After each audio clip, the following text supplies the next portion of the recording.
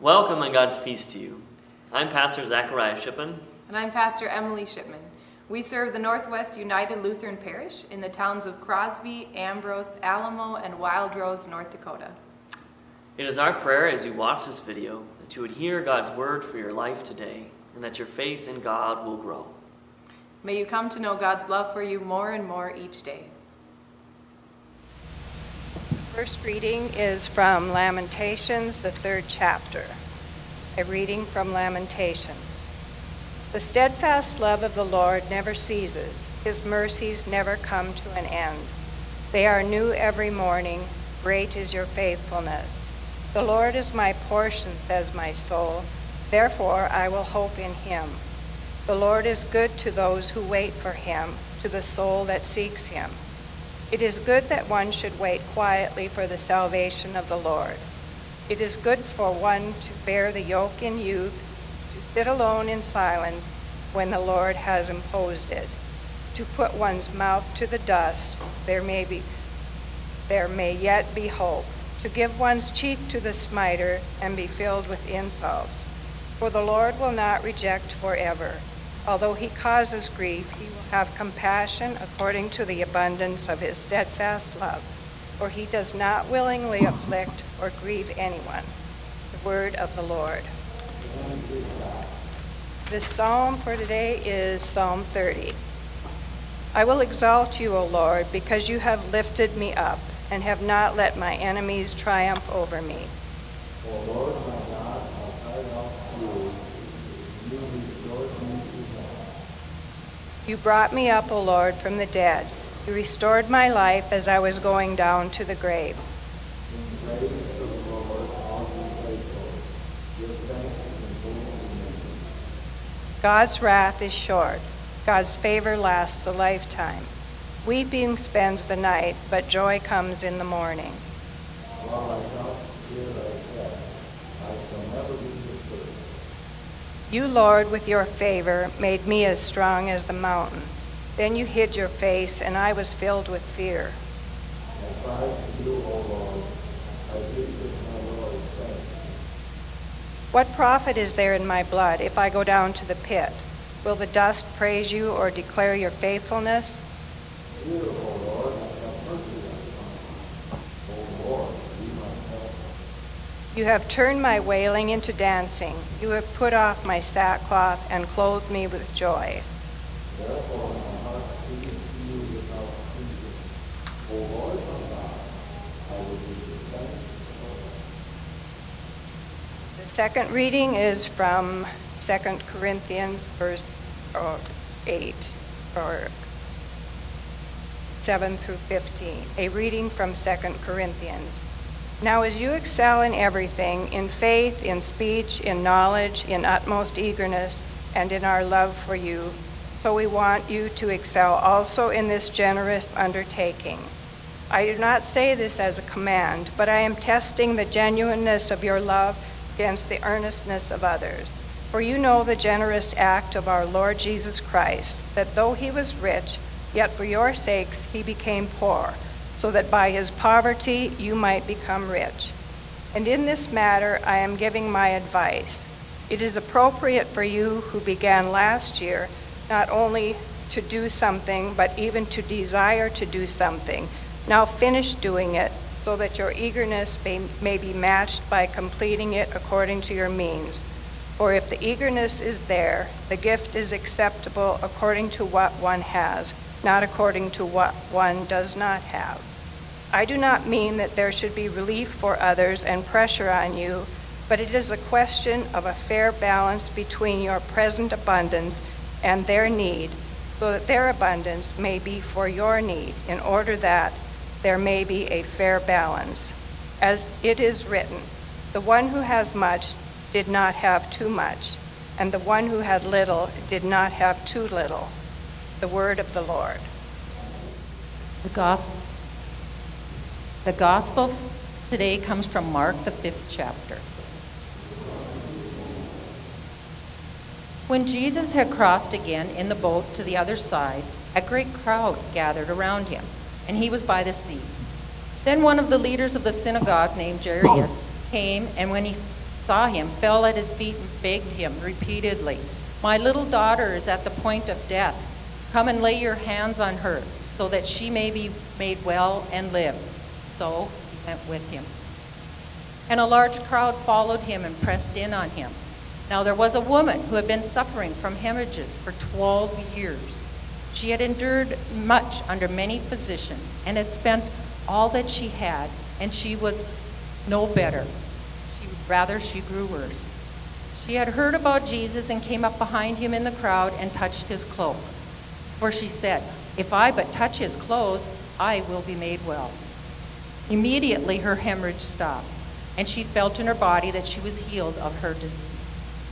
Immediately aware that power had gone forth from him, Jesus turned about in the crowd and said, "Who touched my clothes?" And the disciples said to him, "You see the crowd pressing in on you. How can you say, 'Who touched me?'" He looked all around to see who had done it.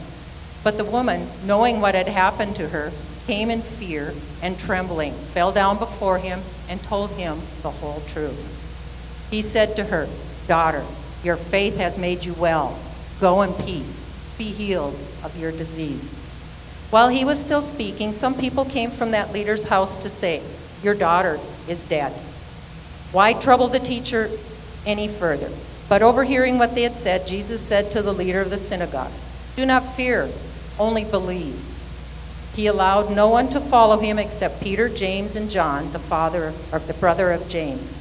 When they came to the house of the leader of the synagogue, he saw a commotion, people weeping and wailing loudly. "Why do you make a commotion and weep? The child isn't dead, but sleeping." And they laughed at him. Then he put them all outside. He took the child's father and mother and those that were with him and went in to where the child was. He took her by the hand and said to her, "Talitha cum," which means, "Little girl, get up." And immediately the girl got up and began to walk about. She was 12 years of age. And at this they were overcome with amazement. He strictly ordered them that no one should know about this and told them to give her something to eat. This is the gospel of the Lord. You may be seated.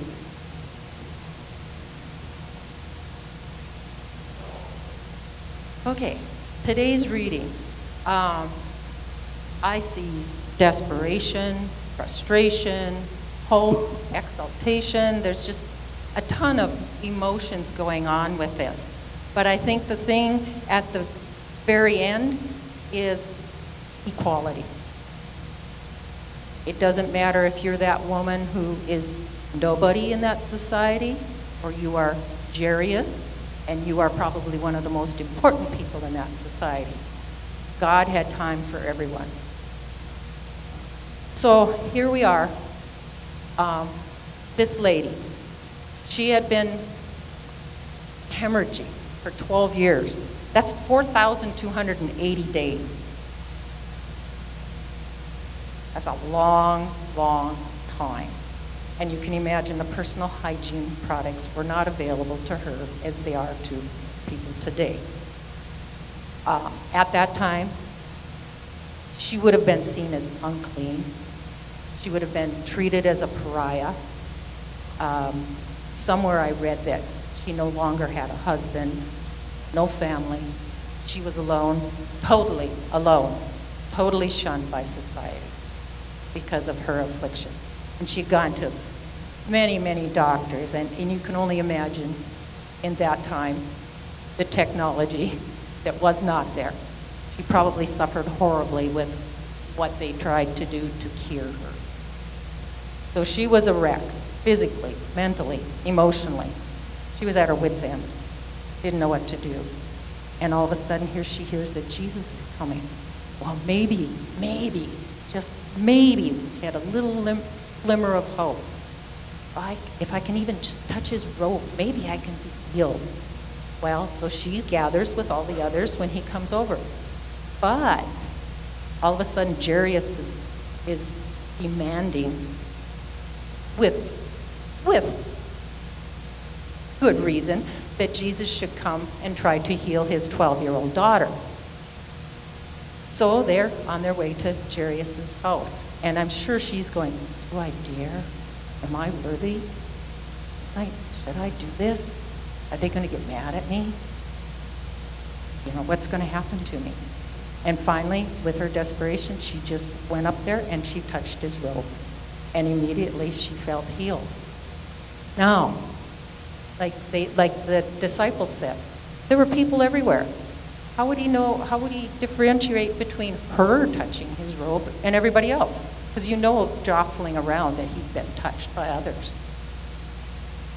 But he did notice. He knew that something had happened. And so he calls this lady forward.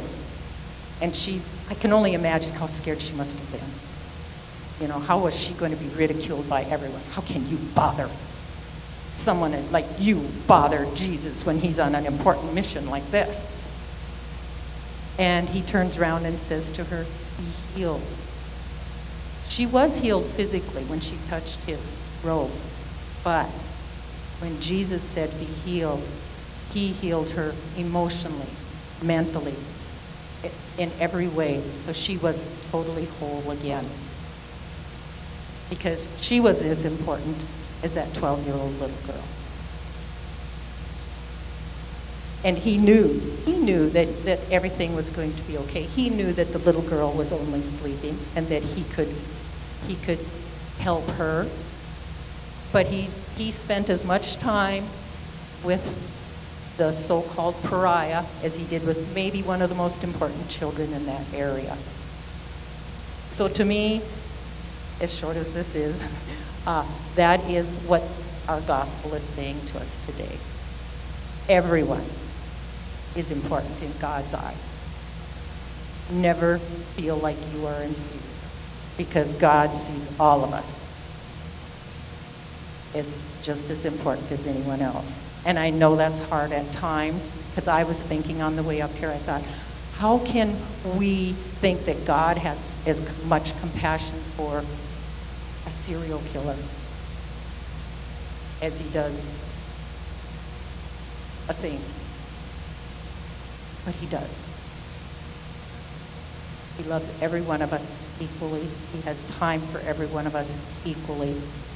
And it's okay for us to ask for his help when we need it. Again, short, but I hope this is a nice lesson. Amen.